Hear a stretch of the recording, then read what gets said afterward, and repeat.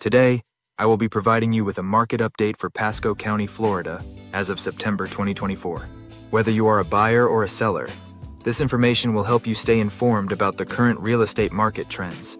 Let's start by looking at the month's supply of inventory. Currently, there are 3.86 months of inventory available in Pasco County.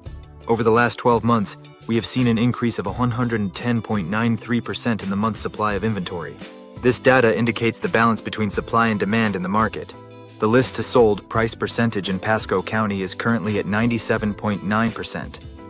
This percentage represents the average difference between the listing price and the sold price of homes in the area. A higher percentage indicates a stronger seller's market, while a lower percentage may benefit buyers. The median days on market in Pasco County is 33 days.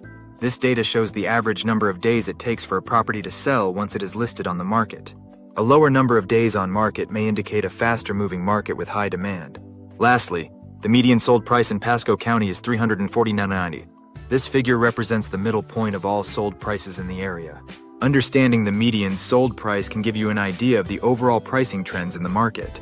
In conclusion, these data points provide valuable insights into the current real estate market in Pasco County, Florida. Whether you are looking to buy or sell a home, staying informed about market trends can help you make informed decisions. If you have any questions or would like more information, feel free to reach out to me. Don't forget to like and comment. Stay tuned for more real estate tips and updates.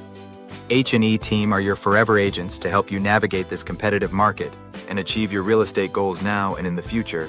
Until next time. Happy house hunting.